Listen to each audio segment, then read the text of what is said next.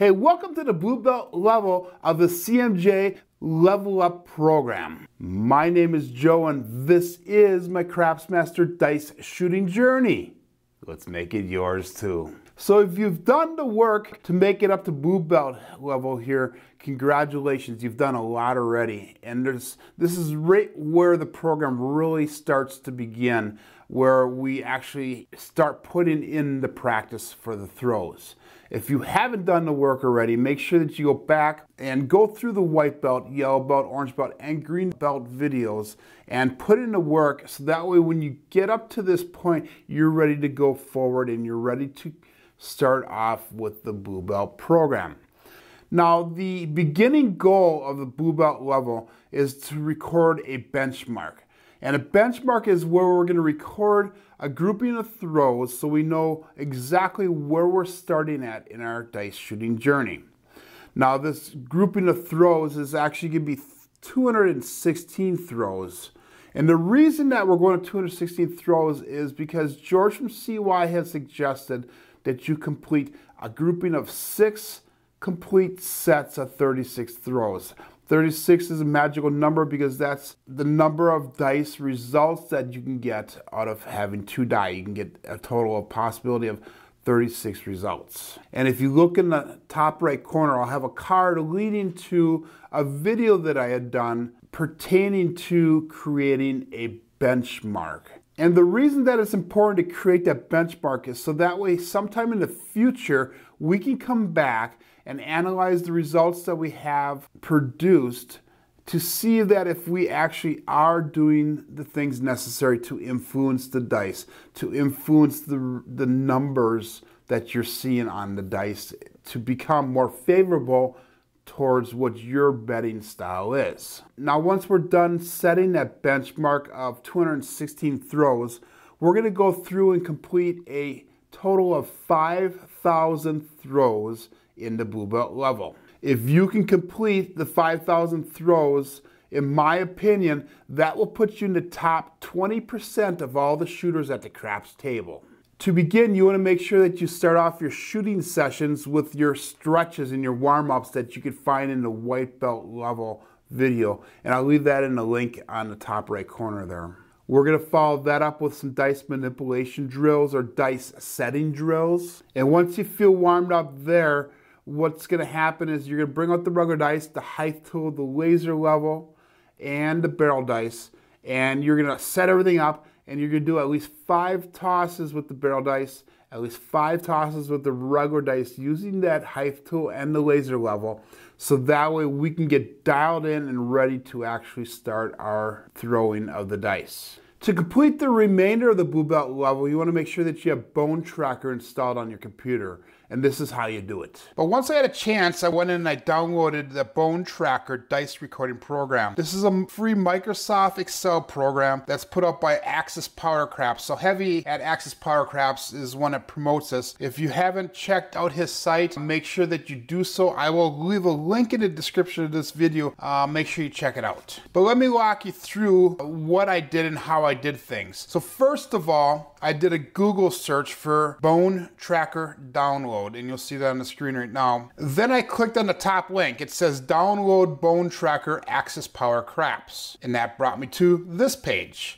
And then what you want to do is I'm going to highlight right here where I clicked on to download the program. Remember, you're going to need Microsoft Excel or a program that reads Microsoft Excel files to use the program. I guess according to Axis Power Crafts, there's programs out there that are very inexpensive if you don't have Microsoft, or some are actually free. So kind of look around. I know on his site he has a suggested program that if you don't have Microsoft, that you can actually download that program. I think it's free. But once I downloaded the program, I deleted the samples that they had in the program, and then I entered my dice rolls results. So if you look on the left side, I clicked where it says click here to enter rolls, and that opens up the box that I show here, and this is where I recorded all of my rolls. So I entered all the 216 results into the program right here. The first 3 sessions of the Blue Belt level is going to be dedicated towards setting our benchmark. So in other words, we're going to do 1/3 of the throws each of the 3 days. So that works out to be 72 throws each day.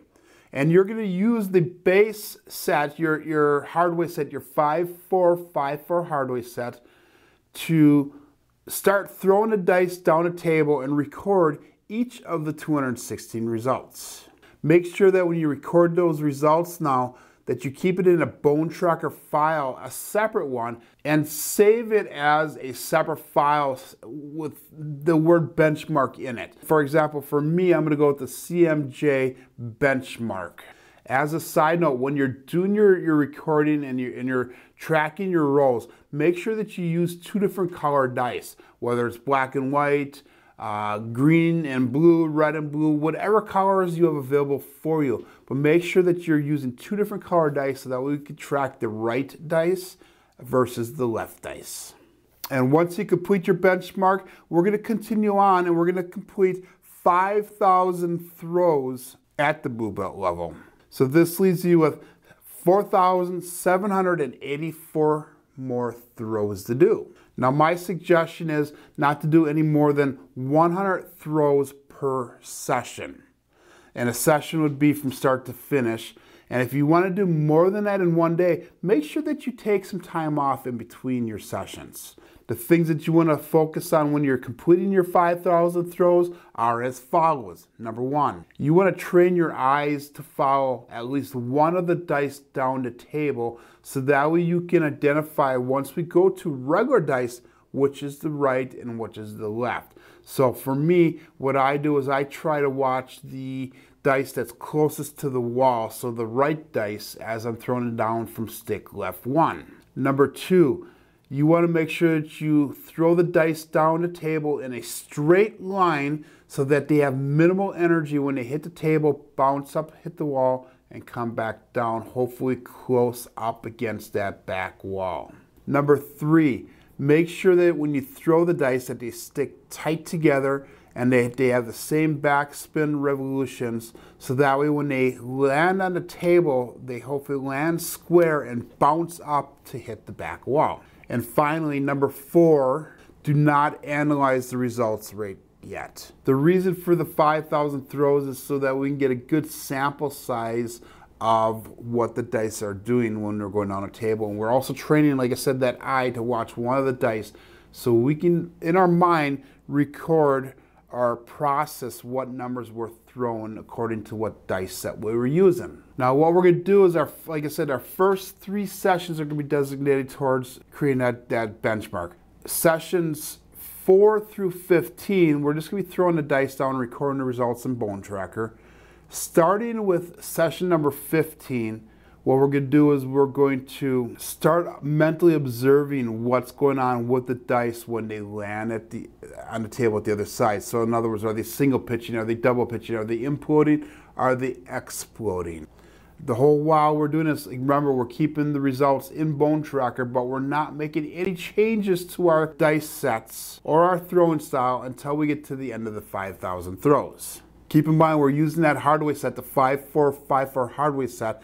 So when you're visualizing what's happening to the dice when they land at the other end of the table, if a 5, a 4, a 2, or a 3 shows, that means that the dice stayed on axis and that you should be golden as long as it does not double pitch. If you see a 1 or a 6, that means that either one of the dice either imploded or they exploded. And when we go in through the purple belt, the next belt, we'll be able to analyze that and make changes to help correct those deficiencies. So for example, if your left dice reads a 4 and your right dice reads either a 5 or a 2, then that means that you're single pitching. If your left dice reads a 4 and your right dice shows a 3, then that means that you double pitch the dice. And that is one of the common side effects or downfalls of the hardware set. If your left dice shows a 6, then it imploded, or if it shows a 1, then it exploded, and vice versa for your right dice.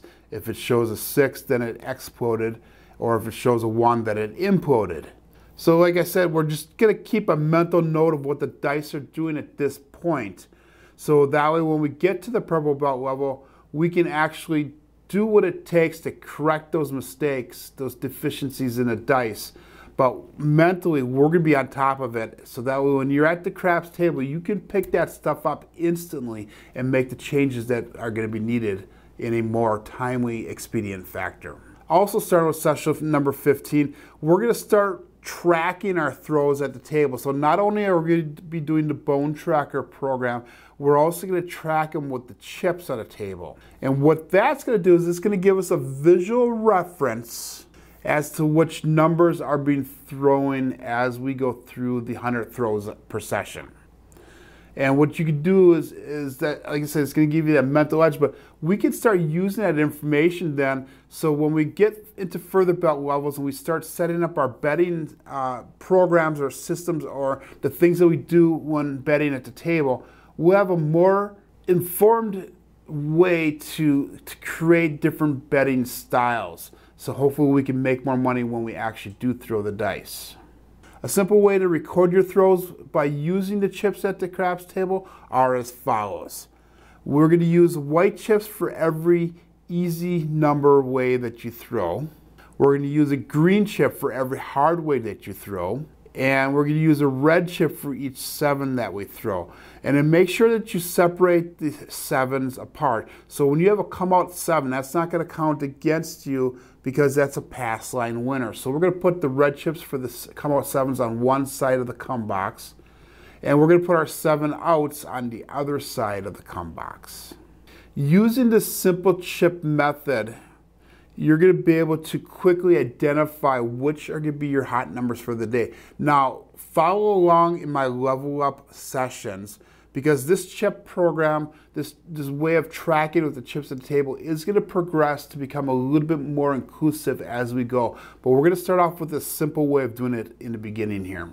Now, in review, the blue belt is going to consist of a minimum of 50 sessions. You're going to begin each session with doing your stretches, your dice manipulations, your dice setting drills. And once you're warmed up, you're going to perform at least 5 barrel dice and 5 regular dice throws using the height tool and the laser level. Sessions 1 through 3 will be used to set up your benchmark. Session 4 begins the rest of your 5,000 throws, and this will continue for as many sessions that are needed. Try not to throw more than 100 throws per session. Beginning with session number 15, you're going to start training yourself to identify what the dice are doing when you're throwing them down a table, as well as what numbers you're throwing on a consistent basis. Now, put in the work here, guys. Do the 5,000 throws at blue belt level, and you're going to be blessed with the results and what it's going to train your body to do. So that way, when you do get to the craps table, everything does become routine, everything does become a constant, and the variables go away. Now, I thank you for following along this long in our journey. Hey, my name is Joe, and this is my Craftsmaster Dice Shooting Journey. Please make it yours as well.